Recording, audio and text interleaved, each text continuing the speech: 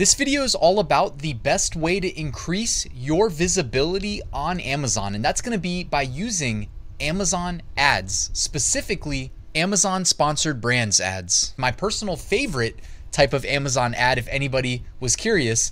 So today I want to talk about why you should be using sponsored brands ads on Amazon, the different types of sponsored brands ads, and then of course my personal specific type of sponsored brands ad, which you've heard me reference before. Shout out to the subscribers. And that would be the sponsored brands video ads. I'm actually going to walk you through step by step how to set one up in this video as well. And we're going to reference the previous video I did where I walked you through how to use the Amazon Video Builder to take one of your products and create a custom video from the product listing, basically about as easy as it could be. It only took a few minutes to do. So we're going to grab one of those videos and work it into a sponsored brands video ad today. So follow along. We're going to create some engaging ads that are prominently displayed across Amazon to help increase our brand awareness and hopefully, of course, lead to some sales. So let's get started.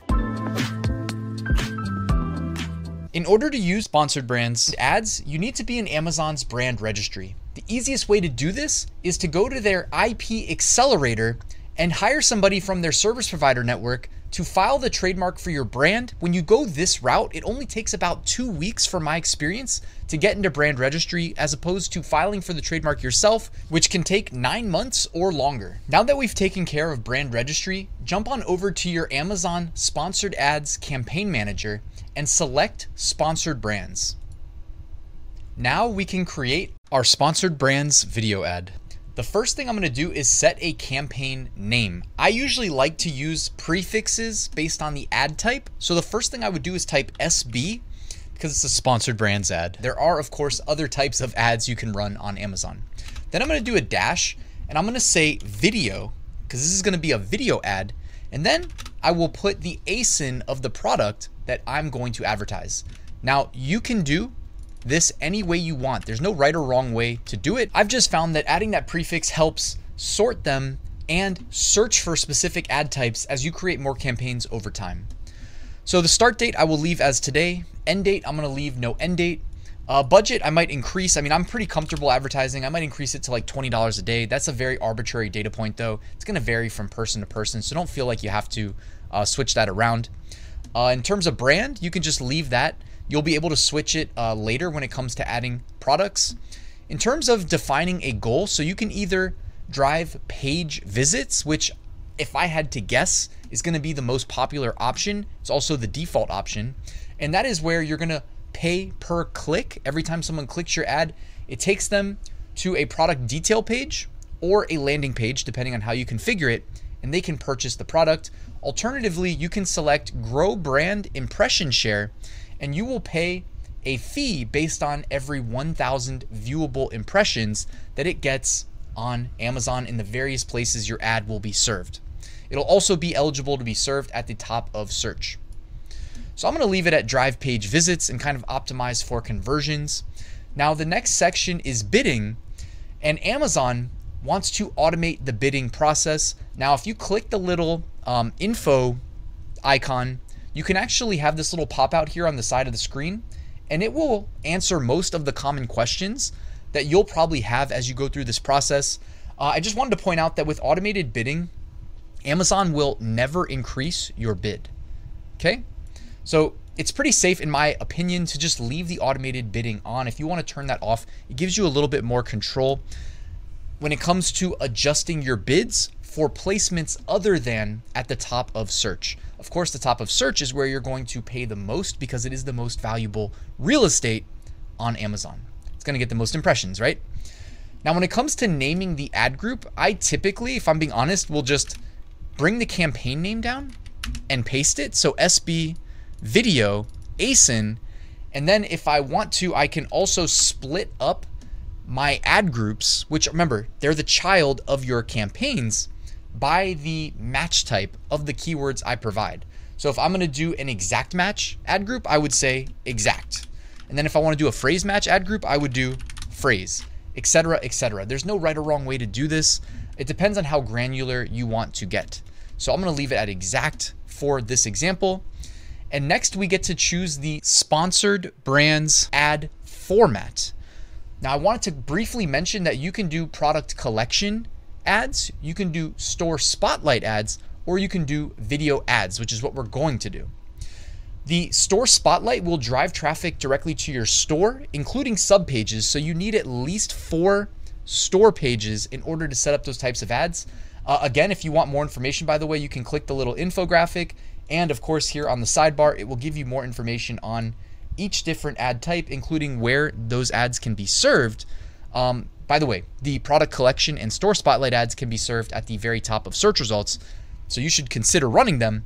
The product collection ads, those I've been very successful with in the past because I didn't necessarily have a store set up for a lot of my print-on-demand products, but I was able to run what was formerly called headline search ads. They've been renamed a few times. Now we call them product collection ads. They show up at the very top of search, even above the other sponsored product ads. So also a big fan of the product collection ads. Just wanted to be clear about that based on my experience. But for this video, we're going to click video ad, as I mentioned before, and then we need to add our products. So I'm going to go ahead and type the ASIN in for the product that we want to advertise, and I'm going to click the add button. So you can see on the right hand side that we have added it. Depending on the type of ad that you're setting up, you may need to add more products. For instance, I mentioned the product collection ads right here. Those will require at least 3 products from the same brand in order for the ad to run. Scrolling down, you have targeting. You can do product targeting where you specify products on Amazon that are not yours that you would like your ad to be shown on. Or you can do keyword targeting, which I've set up the most of, let's just say. I've definitely set up mostly keyword targeting ads. So I will leave it defaulted to keyword targeting. Now here you can see we need to provide keywords. Amazon's great about giving us suggestions based on what it sees in our listing and based on sales history. So that's definitely a good place to start right here in the left column. You can actually just click add all. Okay, now the one thing I was going to mention, remember when we named our ad group and we said that we can actually break this down and get very granular based on match type? So what I will do is I will follow that example that I set. I'm going to uncheck broad. I'm going to uncheck phrase. And now you see that it has filtered out the broad and phrase match there for those suggested keywords. And there is an add all button. This will add only exact match, okay, which is based on the naming convention I used for this ad group. I said exact match. I could click add all, but first I want to switch the bid drop down from suggested to custom. Okay, now Amazon actually gives us a suggested bid column right here based on actual data of what people who are selling this product are bidding. So when you use a custom bid, it is not usually the most efficient way or most effective way unless you want to really come in high or come in super low. Okay, if you come in low, you're going to want to measure the impressions generated, and that's going to vary on a keyword to keyword basis, right? Because some keywords are going to be cheap, some keywords are going to be more expensive. That's just the nature of the game. I wanted to show you that custom bid is available here, but if we use suggested bid, again, it's going to vary our bids based on real data. So that's a good place to start. I'm going to go ahead and click add all. And now you can see we already have, what is that? Probably at least 30 keywords. Actually, whoa, definitely more than 30 keywords. Depending on the product you're selling, there may be a lot, there may be a little, okay? And if you've created a new product that doesn't have a lot of data, in Amazon's database about the product, it's probably going to be harder to get this level of data for your ads. Now, having a lot of keywords also is not necessarily the best thing. So you might want to go through here and remove keywords that you don't think are as relevant, because if they get clicked, you're going to have to pay, right? And if they're less relevant, they're less likely to convert. All things worth considering. So definitely spend some time here. Oh, I just realized 202 is the number of keywords that it added. So I would definitely go through here and filter it out and try to keep the best ones. You can also skip using the Amazon suggested keywords and just write a list out of your own preferred keywords that you want to spend your money on. Next, we're going to scroll down here to negative keyword targeting. Okay, so this is a garlic press. If we wanted to filter out a specific keyword that has nothing to do with what we're selling, like maybe people get it confused with ginger and it's not really going to be useful for people that are using ginger, then we could put the word ginger here, change this to negative phrase so that any search query that includes the word ginger, our ad would not show up, okay? Because we know that anybody searching for that is not going to purchase our product. That was just an example. And then you click add keywords, okay? And now it's time to finish up. So you can name your video ad. This is for internal use. You can call it whatever you want. I might just call it like garlic press 001. If I made another video ad, maybe for split testing, I'd call it 002. When it comes to the creative, now you can upload your ad video if you want to make your own. Of course, you can also use the Amazon Ads video builder. If you guys missed that, I will link to my previous video right here in the YouTube cards so you can go check that out. I'm actually going to click choose from creative assets, and I'm going to select the video I made from the video builder right here. Click apply, and that's really it. I mean, they really are making this about as easy as it could possibly be, especially with that video builder.